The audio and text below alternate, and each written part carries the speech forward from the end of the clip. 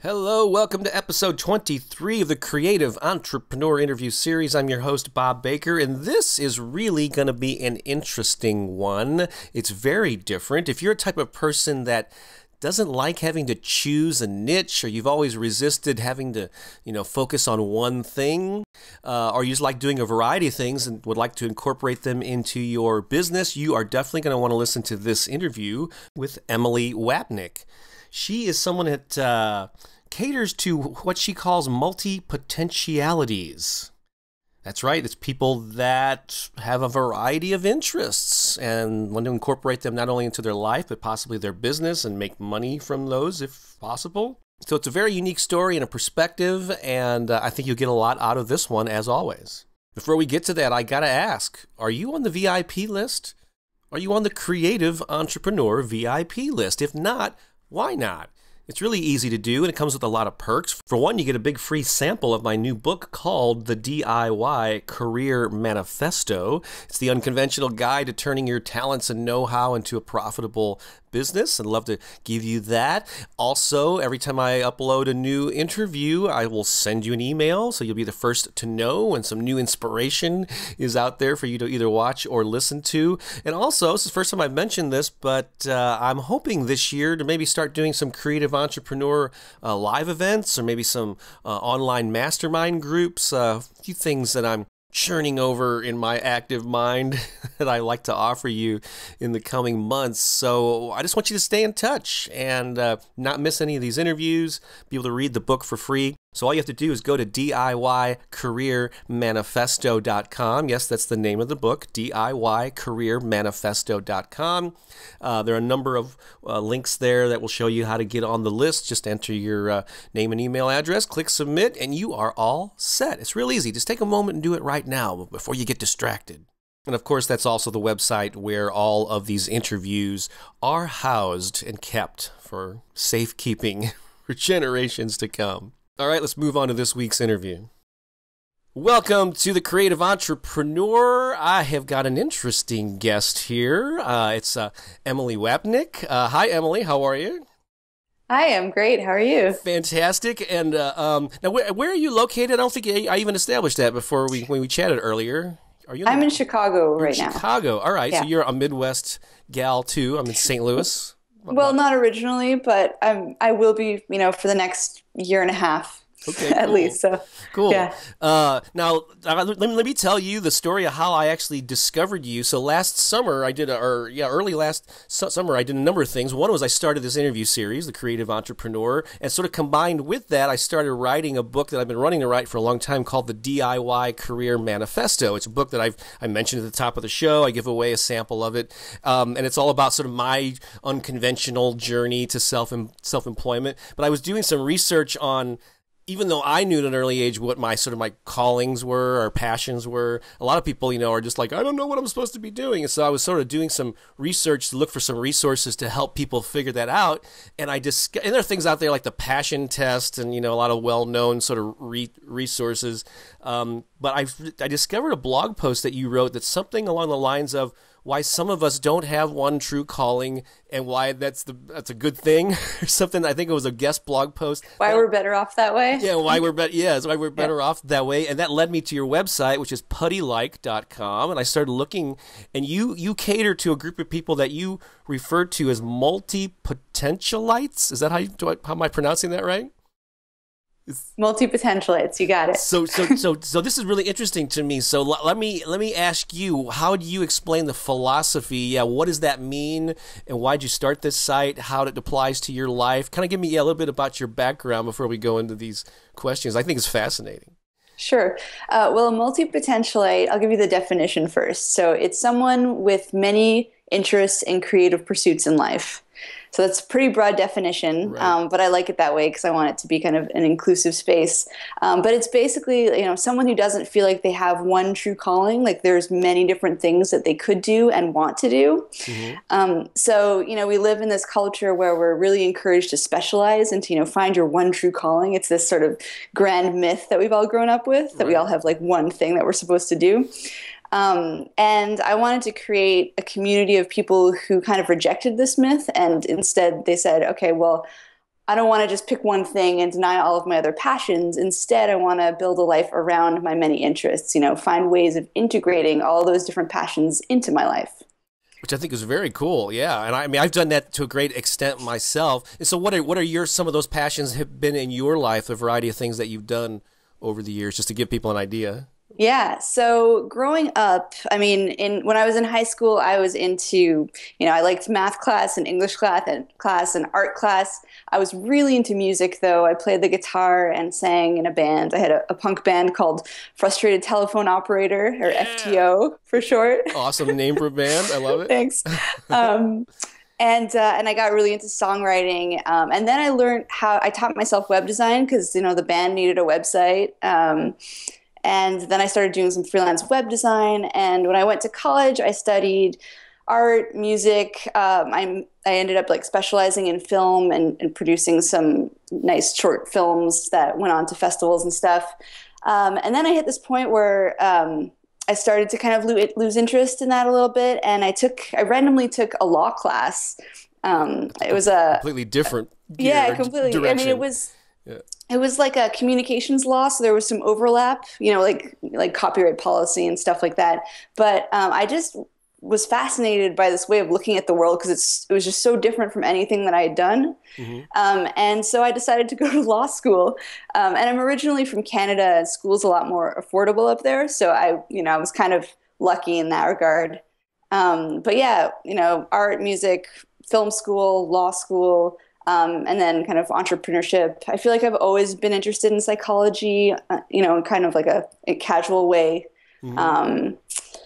Other interests of mine, I'm actually currently taking a chemistry class at a community college because I've become interested in health and nutrition and functional medicine and stuff. So, and then music has come back around for me again recently. That's very very, very cool. And I'm on your About Emilie page on puttylike.com. It says, I don't like labels. If I had to describe myself, I'd probably use a combination of artist, entrepreneur, writer, speaker, and coach. Play a few different instruments. Yeah, you mentioned the chemistry class, design a website or two, but all that could change tomorrow. So let me ask you this, though. So I know, and I'm sure you delve into it in your website and your different programs and stuff that you offer, but it's one thing to have a lot of different interests. It's another thing to sort of support yourself doing a variety of things. So have you been successful at making a living and covering your expenses and living, or basically earning a living by switching gears? Yeah, I mean, for a long time while I was a student, web design was my main source of income. My parents helped me a little bit while I was a student too, I'll be honest. But now I've got, Putty Like, which is completely self-sufficient, supports me entirely. Wow. And so, yeah, I mean, I do, even within that business, it's very multifaceted. So I do some coaching, I create products, I write books, I run the Putty Tribe. We've got some t-shirts that are coming out soon. There's a lot going on within that. So that's it's what I call a group hug career because it allows me, it's kind of like a group hug of my different interests. Right. That's fantastic. And so the name, and I think you explained it on here, but Putty Like, the reason that you call it that is because putty is a moldable, malleable, I think you used that term, substance, and so that's changes shape. It's a good analogy, I guess, to what you're talking about. How long have you had that site, or this appealing to multi-potentialites? How long has that been in activity? Yeah, it's been, say, 3.5 years. Okay. Cool. And so I always like to ask people their business model. I think you pretty much just touched on it here, but it's a variety of things that you offer. It's community. There's a book too called Renaissance Business? Is that a self-published book? It is, yeah. Awesome. I'm a big proponent of self-publishing. I make a living as an author, and most of my material has been self-published, and so good for you. So there, just again, maybe explain what you're what streams of income, I guess, you bring in. You said there's a tribe or a community coaching. Yeah, so the main revenue stream right now is the Putty Tribe, which is a community of about 200 multi-potentialites from around the world. who, we've got like this really active, wonderful forum where people ask questions and help each other brainstorm ideas and, help each other deal with various things from like kind of personal issues to business issues and career stuff. And we have what we call huddles, which are little, we run them on Google Plus Hangouts. And there's just, 6 or 8 of us in a group, and we brainstorm our different projects, and we run workshops that the members lead for each other. So the Putty Tribe is kind of, it's like the main hub right now. Then we've got Renaissance Business, which is the ebook that you just mentioned. So that's another revenue stream. I just recently got back into coaching. I was doing it that was my main, it's kind of like how I got started. And then I sort of cooled off on it. I needed to focus on other things, but I missed it. So I'm doing a little bit of coaching on a limited basis. What else? I've gotten into speaking recently. So I just had a big speaking gig in Colorado, and I'm going to one in California at the end of March to speak at a college out there. So that's kind of a new one. What type of events or organizations would bring you in to speak? Yeah, I've spoken at a couple high schools, and I'm speaking at a college. So that's kind of like my typical audience. But the talk that I did in Colorado, that was actually really interesting. I did 2 out there. One was for parents on how they can support their multipotentialite children, and the other was for teachers on how they can support their multipotentialite students. And so that was really, really fun.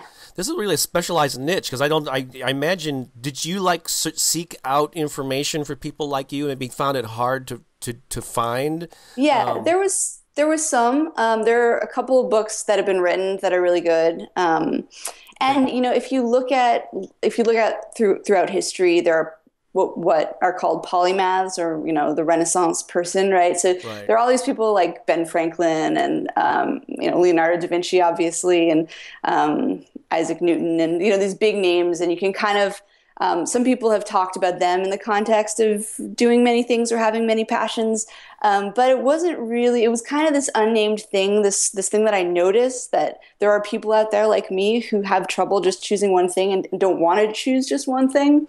Right. And so my idea was, what if we all kind of bonded together and helped each other out and made it sustainable? Right. And were you surprised that you attracted so many? 3.5 years, yeah. Relatively. That's a modest amount of time. But I've been at this for 20 years to develop, my reputation online as the music marketing guy.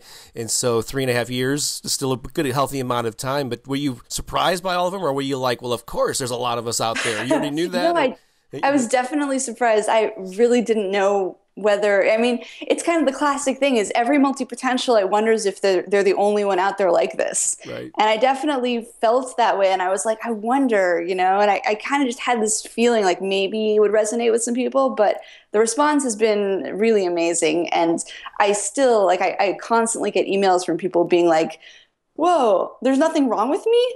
Right. I didn't know that there was anyone else out there like this. And that's part of the reason that I created the Putty Tribe, was just like, yeah, there are a lot of people out there like this, not just me. And I'd like you to be able to connect with them too. Yeah, that's a pretty powerful thing. If people feel like they're misfits, or they don't have a community of people that support them, and you provide that, there's like kind of a great takeaway right there. If you're feeling out of place, there probably are other people feeling the same way. If you can create a way to support them and have everybody hang out together, you're doing good stuff. Well, that's fantastic, Emilie. And just on your other question before about supporting yourself as a multipotentialite, the funny thing about that is that there are so many different ways of doing it.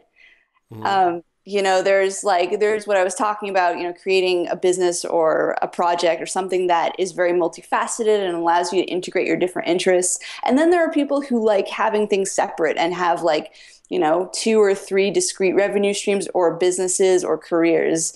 And then there's someone who has a day job that they really enjoy, that leaves them lots of free time to explore their other interests on their off time. So, the main point is that you get to jump into your various interests and support yourself at the same time. And how you do that is kind of up to you. Right. And in the DIY Career Manifesto book that I mentioned, I said that while I think the path that you choose is totally up to you. It's different for every person. For me, I had this period in my 20s or my 30s when I went nuts with creativity. I was doing theater. I was doing stand-up comedy, improv comedy. Actually, those are my paintings on the wall behind me. They're awesome. Thank you. I played music. I published a local music newspaper. So there was a period where I did everything that seemed like it'd be fun. I just did it. I took action on it. However, I was kind of struggling. I was always just getting by. And for me, I think it was making the choice to focus on the books because I was drawn to it and I felt it had the potential to build a career. And but I continued to do the other things part-time, but for me anyway, I had a focus on something to build up the income to get my financial foundation in place. So, but I love the idea of being able to switch Yeah, I mean, gears. I don't think that all of your interests need to produce income. I think that certainly some of them are going to be more, more profitable than others. And it's just, it's important to be aware of like which interests are bringing in the money and make sure you spend enough time on those. But, there's no harm in jumping around and doing your other things on your off time or whatever you want to call it.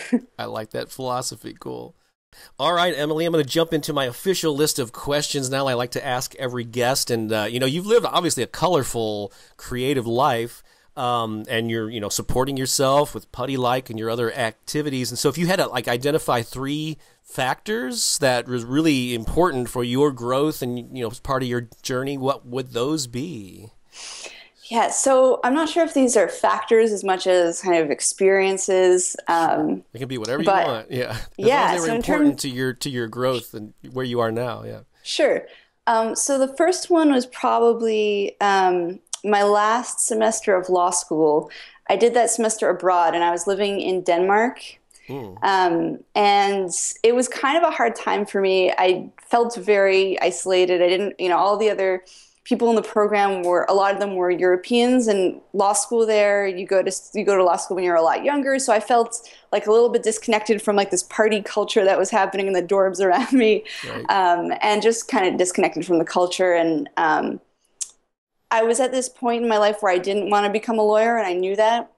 And I was starting to get interested in entrepreneurship. And so I just kind of decided, like, I'm going to get to Copenhagen, and I'm going to start building a business, and I'm going to just hustle. And so, I was really generally unhappy, but as a result of that, I really poured myself into Putty Like, into building the site and launching the site. And I spent so many hours just in my little dorm room working on that.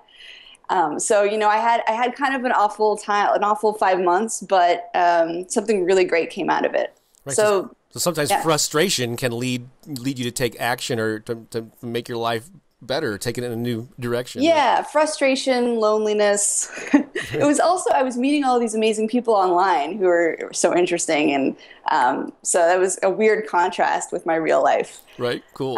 Cool. But then, so that was in fall of 2010. And then I moved back to Montreal, which is where I'm from.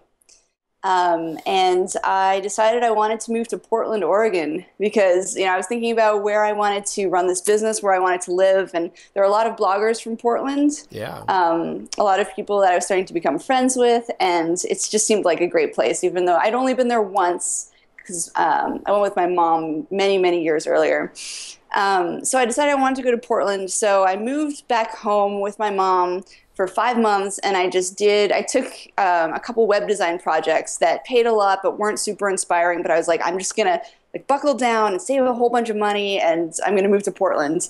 And that's what I did.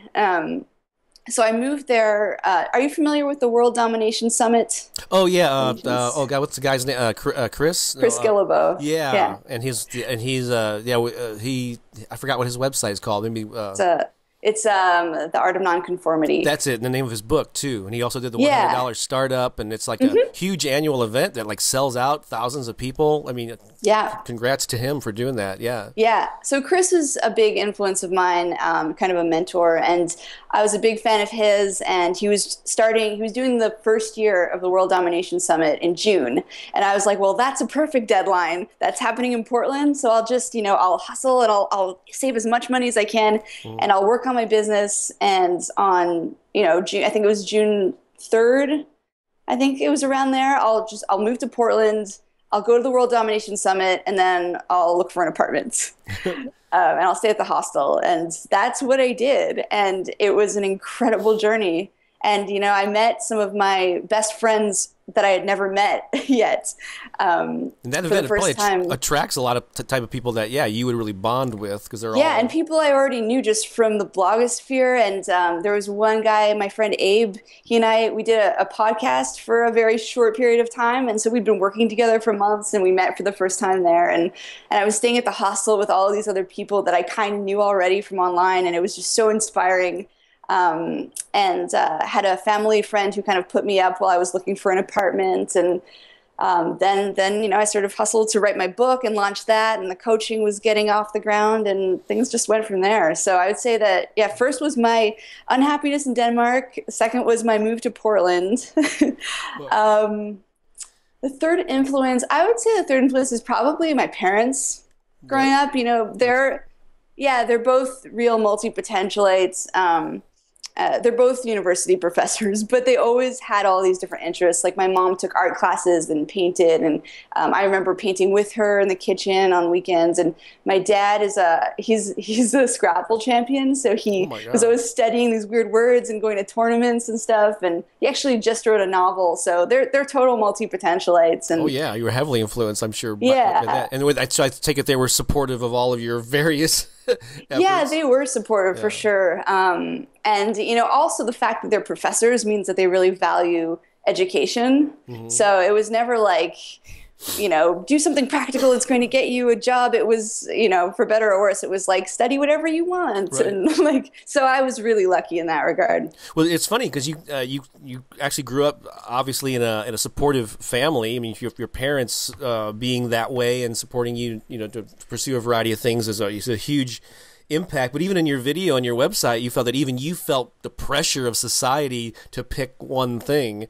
And so, can you imagine if you were in a family where your parents were telling you got to do one thing? This is, don't quit your, you need a day job, something to fall back on, all those cliches that we heard. What's your advice, or how did you overcome that? And what's your advice for people that don't have a supportive family, or spouse or whatever?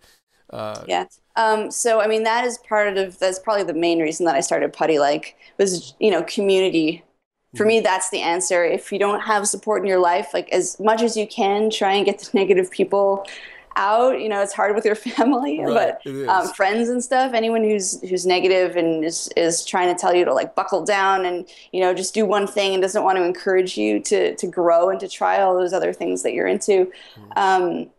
And then try and surround yourself with the right people. And whether that's, an online community or in your real life, other friends who are doing creative things, who are maybe stepping outside of that traditional path. But it's hard. You're right. Even someone with me who had a ton of support, I still felt this tremendous pressure to like find my thing.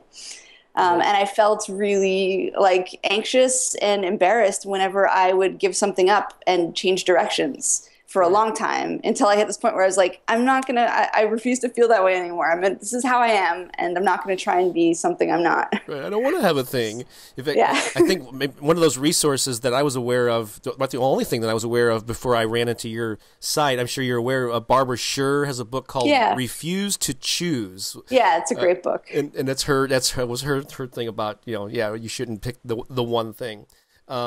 Let's talk about.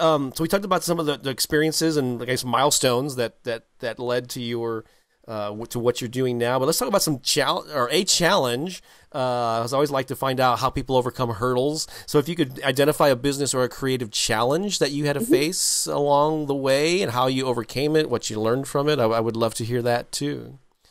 Yeah, I'd say that when I was coaching, at first I took on pretty much anyone who wanted to hire me as a coach, and I didn't charge enough either. I mean, I was just getting started, so you need to kind of figure out what you're doing and gain a bit of confidence. But at a certain point, there were some coaching students who were fantastic, and others it was like it just really wasn't a good match. So I think that was one of the biggest lessons I've learned, is just to be a little bit more selective and to charge what you should be charging. Don't, undervalue yourself. Yeah, that is a common thing, and I go kind of in and out of. I limit the amount of like one-on-one consulting that I do with my either music marketing or book marketing or whatever, because I find if I do too much of it, it's a little draining. You know, as much as I like talking one-on-one with people, it does kind of take a lot of your focus and energy, and you want to deliver value to them. But it is true. Some people will energize you, and you're like, wow, I really enjoy talking to that person or helping them, and the other's like, oh my god. Yeah. And so, but I guess early on, you don't know you don't know how to weed them out. I guess you just have to go through those experiences before you know what questions to ask or how to. I don't have people. I don't know how to weed. Yeah, you can kind of once you know what you're looking for and you know how to like set those expectations. It becomes easier to spot the good ones and to. Yeah, you can kind of tell pretty early on. And then that thing about undervaluing yourself, and yeah, that's a really common thing with newer entrepreneurs or people in creative fields in particular. Think, oh, I'm just an artist or a musician, and we don't, we're starving or whatever. And so, but even you had to face that. And then realize I need to be making more. But I guess what is it like? I'm not experienced enough. I don't deserve more money. Is that the mindset early on when you're not charging enough?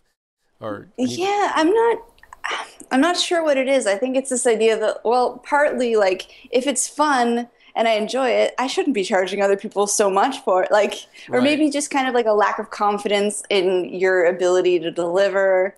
And if you charge less, then like it's not as bad if you don't help them. So like, I don't know what it is. It's a lack of confidence thing. It's funny. You hear that phrase a lot from people in the arts in particular who say, this is something I would do for free anyway. And so, but that doesn't mean you should be doing it for free. Right. And also like, especially in the arts, as though it's like more noble, to not charge. Right. And it's bad to make money. It's these ideas around like these negative ideas around making money, I think. Right, but I think you probably agree with me that the artists should get over that whole. Yeah, absolutely. They could charge what you're worth. Realize you deliver just because it's fun for you. It's probably fun for the person you're delivering whatever it is, the music, the coaching, the artwork, the film, the book, whatever. And it's you deserve to be compensated for that. Sure, and work isn't. I mean, I feel like we grew up with this idea that work is supposed to be painful. But I think we really need to break that down. Like, I think that if you're having fun, that's a good sign that you're doing what you're supposed to be, like something that you're supposed to be doing and that you're good at it and that you're putting value out there. We should create a society where you get paid more the more you enjoy what you do. Oh, I think that'd be amazing. Let's start that. Here's a new community for you. All right, Emily, here's another question I just love asking. I just never know what kind of answers I'm going to get from this. So if you could go back in time and have a talk with your younger self, and you seem like you're pretty young anyways. It may not even be that. I'm older than I look. Oh, really? I'm 29. 29? Oh my gosh, yeah. You're almost 30. I know. So if you can go back, I don't know whether it's your high school or that time when you were over in Europe and law school or whatever, and have a conversation with yourself and give yourself 3 pieces of advice. One is what you would do exactly the same, what you would completely avoid because you didn't realize that they were time wasters or whatever, and then what you would add into the mix earlier because maybe at the time you didn't have the wisdom to know this is a thing you should be doing. Those are the 3 questions, and so let's just take them one at a time, or however many you want to answer. But what would you do exactly, or recommend to your younger self that you do exactly the same? I would tell my younger self to listen to your heart and study all the different things that you're into and, zigzag about as you please. And you'll figure it out. Just because you pick something up and you let it go doesn't mean you're not going to use all of those skills and experiences in kind of unconventional ways later on. That's a great point. I've actually talked about that before. So earlier I mentioned that in my 20s and 30s I was always doing all these different things, right? I mentioned theater. It was a video show that I hosted too on local cable. I didn't get paid a dime for. All these, they appeared at the time to be separate, just varied things that I eventually decided to focus on the books. But what I realized years later was that I used all those experiences, came in handy for my main business. When it came time to create YouTube videos, I had comfort looking into a camera because of all that, those fun, and I did silly video things with friends. When I went to do workshops, I had already done stand-up comedy and theater, and I could speak to a crowd. So yeah, all those things, those rich experiences, even though they didn't seem to be like, why am I doing all this stuff? It's amazing how they all come into play. It sounds like what you're saying. Yep. I mean, look at your backdrop right now. These are just paintings I did in the past year or year and a half or whatever. And I've been painting for 40 years off and on, But thanks for pointing that out. So yeah, the thing that you do exactly the same, is zigzag and not refuse to choose. So cool. What else would you advise for your younger self? In terms of things that I did right? Or we can go on to what you would completely avoid unless you get another one. So things that I would avoid, I couldn't think of anything because I feel like everything, I mean, even the hard stuff I grew from, even I went through some hard times in high school. I was pretty insecure, kind of really shy and all of that sort of dark stuff that happens when you're a girl in high school. And, but all of it, just like getting bullied as a kid for being weird, like all that stuff makes you more interesting and it can make you stronger as an adult. So, there's nothing really I can think of. So you almost put that stuff in the category of just do exactly the same. Yeah, and it's true. You can answer these questions any way you want to. It's true. Even the things that were seem negative, they made you who you are, and if you change them, things would be a lot different. So, and I can't really point to one big mistake I've made in my business. There were things that I tried that didn't work, but you gotta experiment. You gotta ship, like Seth Godin would say. Right. Yeah. Take action. What's been and I guess this is totally off the list of questions, but when you built Putty Like, what were some of the most effective things that you did, like to draw traffic? Looks like you have a WordPress site that looks like you've really developed well, but has it been like guest blogging? Was it been interacting with certain sites? Yeah. What's been like a big win for you in attracting people? Yeah, I've done a little bit of guest posting, probably not as much as I should. But for me, Twitter was really huge. I met a lot of people on Twitter, and I made a lot of friends on Twitter too, which was awesome. I didn't realize that I would end up having this whole new group of friends and all this great stuff. But yeah, I'd say like Twitter was probably my biggest traffic generating strategy, I guess. I'm trying to click your Twitter button on my. I'm not on Twitter that often. Oh, you're not? Okay. No. You're not.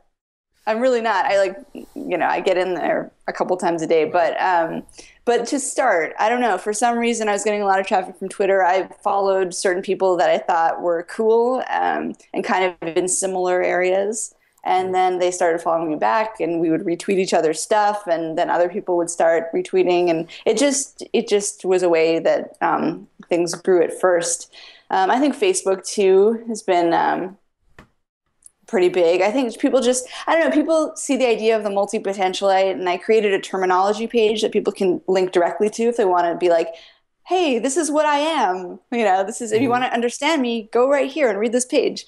So I think that a lot of it is word of mouth, people just like really resonating with the ideas and sending it to friends, sending the site to friends and stuff. Yeah. I've done some guest posting though, and I plan on doing more. Cool. And it looks like you got a little thing here as seen in, you got the Financial Times, Huffington Post, Life Hacker. So you've gotten some nice. Yeah, there were a few big ones.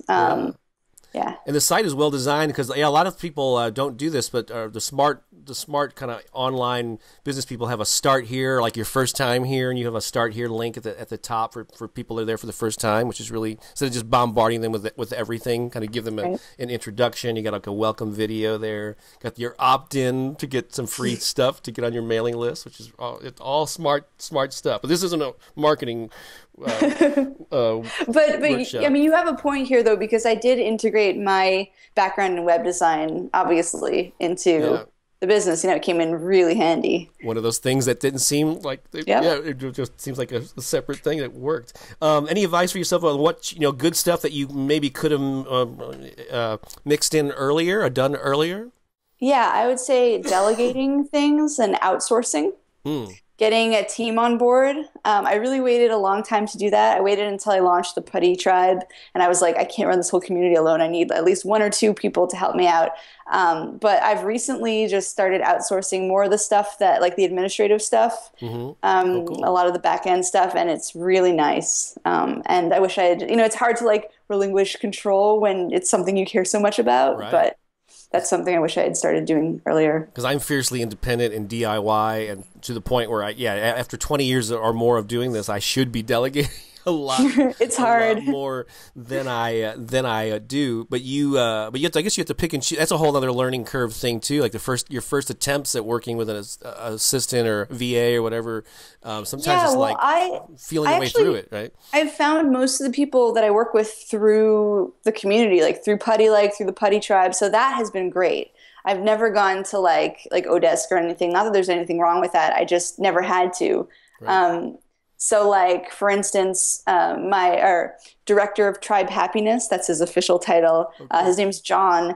And he was one of the first Putty Tribe members. And I met him in a huddle. And I was like, that John guy, that guy's cool. I wonder if he would be interested in running this community with me. And so I got in touch with him, and things kind of went from there. And that's sort of how I've approached things. Like I tend to have a radar out for, like who might be good for different kinds of tasks, and that's smart. That's actually something I recommend to musicians and authors too. And other is that because a lot of times people will complain, oh, I wish I had a publishing deal or a record deal or whatever, because then I'd have this team of people helping me, and I get where they're coming from. But if you build your career and focus on fans, your fans will co-create with you, and you can, and some of them will rise above. They have to lead either a fan club or to be a big promoter, whether it's just word of mouth and raving to your friends, or taking on an official role like you described there. But that's actually the best thing. Why go out and search for somebody you don't know than when they've self-identified themselves among your existing tribe, right? Yeah, and they care about the same cause. They're multi-potentialites themselves, so they get it, and I get them. Right. And they care about spreading this message and helping multi-potentialites kind of feel less alone and making it work. And awesome, perfect. Well, if you're ready to go to the next question, another one I love to ask is a book that changed your life, and explain not only what that was, but why it did so. Yeah, we'll go with, I'm sure you've heard this one before, but I got to go with the 4-Hour Work Week. Okay. Tim by Ferriss. Tim Ferriss, right? Yeah. And what was it about? What was it about that one that really struck you? Everything, I read it towards the end of law school. Like I said earlier, I didn't want to become a lawyer. I was starting to become interested in, maybe starting a business, but I didn't know much about it. And then I found that book.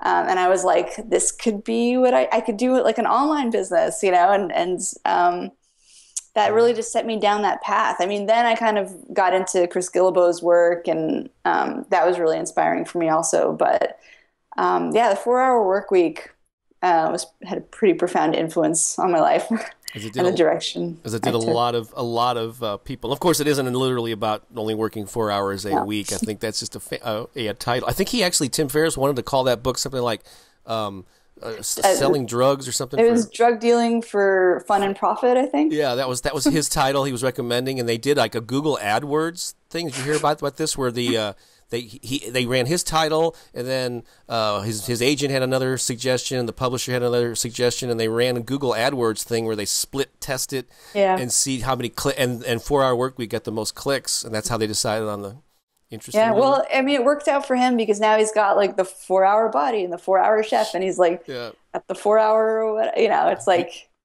And I guess in one way he's known as the 4-hour guy, but even he didn't choose. He wrote about work and food. He wrote physical, right. I mean, that's what I call an overarching theme. I talk about this in my work sometimes. Is kind of this broader idea that links together your various unrelated interests. So for him, it's like how to get from point A to point B with the fewest moving parts, as quickly as possible. The 80-20 rule, if you want to call it that. And he applies that to work. He applies that to health and fitness, and then he applies it to learning things.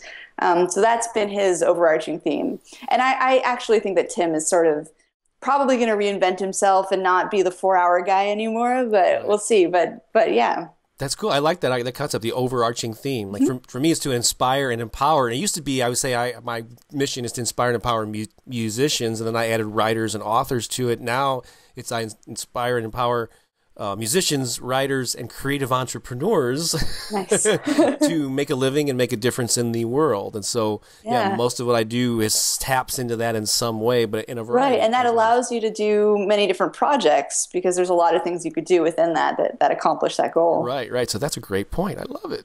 Just 3 more questions to go. This has been fantastic. I knew that it would be. Here's another question that it's really deep, perhaps, but like, what motivates you to do what you do on all these different things that you do? What's your big why that compels you to do all this stuff? So it's 2 things. So the first is that I think that we should all be who we are.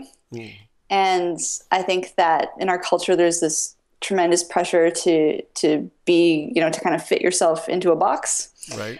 And so I want people to see that there's nothing wrong with them for not being able to do that, and that that this is a blessing, not a curse. I want to help people live lives and have careers that are aligned with who they are inside, with how they're wired. So that's the first part. And the other part goes a little bit beyond that. So I actually think that multipotentialites are the innovators of the future. I think it's people who have a lot of different interests and a lot of dots to connect. People who can integrate unrelated things together and create something new at the intersection. Like, I think that those are the people who are going to come up with new ideas, new creative concepts, or solve some of the world's biggest problems. People who can think outside of those traditional kind of narrow paths and boundaries. That's fantastic. I'm sorry. Go ahead. So I think it's important for people to embrace their many interests, not just for them, but for the rest of us. I think that we're all going to benefit if multipotentialites feel like they can be themselves and that they can live their life this way. Yeah, that's obviously tapping into a bigger vision than maybe people will see on the surface. Oh, I just want to let people know they can do a bunch of different things and not have to focus on one. And but the way you described it there is like, this is like a Martin Luther King, I have a dream kind of thing. And it's true about what you said about the innovators. I was reading something about the early days. I think there was some kind of anniversary for Apple computers or the Macintosh or something recently, and they're talking about the initial team of people. And the one guy's from Paul Allen's from Seattle. I guess they just won the Super Bowl or something. But they were talking about how there was a musician and there was a designer, and like all these people that normally wouldn't go together. And it's because of that melding of those different perspectives that led to this innovative computer company. So I think. And I mean, Steve Jobs there's a great quote out there. He says something about how creativity is just connecting things. Right. And the creative people don't really see how they did it and maybe feel a little guilty, but because it seemed obvious to them. But it's really like having a bunch of different diverse experiences and making a connection between them, and a connection that like other people haven't made, or, just it doesn't seem like they go together. And that's where the new ideas come from. I love that. I love that. The innovations of tomorrow are coming from the putty community. I like to. So obviously you got a lot of stuff going on with puttylike.com, but what any future plans, anything, big projects around the corner for 2014 and beyond? Yeah. So do you want to hear about like putty-like related stuff or outside? Okay. Whatever you want to. Yeah. What's in Emilie's near future here? It's a big, hairy, audacious goal. With you better. Yeah. So the main thing that I'm focusing on this year is writing a book. Oh, cool. And I'm writing a book that's going to be called Multipotentialite. I think I'm just going to go with something simple like that. Mm-hmm. It's going to be like the kind of comprehensive guide to making this stuff work. So there'll be a section on work and career. There'll be a section on productivity. There'll be a section on confidence and on kind of overcoming some fears. And I'd like there to just be like a nice, comprehensive, meaty book that people can pick up. So I'm working on that right now. Cool. Would that be because I know you have the one Renaissance business book, and that's just an ebook, so available as a download. Will this be a paperback, this new one too, or will it be only? I would like to get it in print. Yeah. Yeah, 'cause it's really easy to do these days as someone who's done it many times. Yeah, maybe we can talk more about that another time because I'd love to. Yeah. But yeah, I'd love to have it in print. And then, there's some fun things like we've got a t-shirt that's going to come out soon, a Multipotentialite t-shirt, which I'm really excited about. It's really nice design. What else on the putty-like front? Do you ever do like live events with your community? Yeah, well, we've done some meetups and stuff, and I've done a couple seminars when I was in Portland. I'm doing speaking, and I'm getting more into that. So I've got a few things coming up, but I'll probably take a break while I finish writing the book, and then do a lot of speaking right when the book comes out. Mm-hmm. That's sort of the plan. And then outside of putty-like stuff. I'm taking a chemistry class right now mm-hmm. at a local community college, so that's new and fun, and I'm playing a little bit of music. So last year for the month of February of 2013, my friend and I, we had this crazy idea. We were like, let's go to LA, let's rent an apartment, and let's spend a month writing and recording an album, because we've always wanted to do this. We used to play music together in college. Like, let's just do this. Right. So we did it, and that album is actually out. You can find it at tipofthehattheband.com. Okay. Tip of the Hat, the band. Okay. Yeah. So that was just a really fun project, kind of fulfilling this dream I've always had of actually putting out an album, like releasing something. And we're going to do that again. We're going to do it in May this year. So she's going to come to Chicago, and we're going to spend a month. And who knows? Maybe it'll become an annual thing. That's awesome. And I'll link to a lot of these things that we talk about, the band, certainly your websites, and the 4-Hour Work Week, and all that good stuff in the show notes. That sounds exciting. Well, I would say, one thing I would definitely expect from you for future plans would be variety, not doing more of the same. And then where's the best place for people to connect with you online or wherever you want to send them to? Yeah, just puttylike.com. That's PUTTYLIKE.com. The home for multipotentialites. I think I was getting it's rolling off the tongue a little bit. I was afraid it was going to box. It comes. Yeah, it comes. You can say multipod for short if you prefer. Multipod. Sometimes I use that. Yeah. Sounds very digital and space age. Yeah, one of the putty peeps suggested that. So putty peeps. Oh, you got all kinds of, like Lady Gaga has her little monsters. I guess you got your putty peeps, and so. That's nice. I like inventing words. I don't know. Yeah, that's awesome. Well, Emilie, I knew this would be a thrill, and it certainly was. Thank you for your time and for sharing your message and making people who normally would feel out of place and weird feel that they're at home having multiple interests. So I thank you for the work that you do in the world. Thank you. Thank you so much for having me. You're welcome. Thanks for watching and listening, however you're consuming this, whether it's YouTube, iTunes, Stitcher, or on the DIY Career Manifesto website. I really appreciate it. Leave a comment or something. Subscribe in some way, wherever you're consuming this. Let us know what you think of Emilie's message. And I'll be back again next week or so with another interview. So long for now. Bye-bye.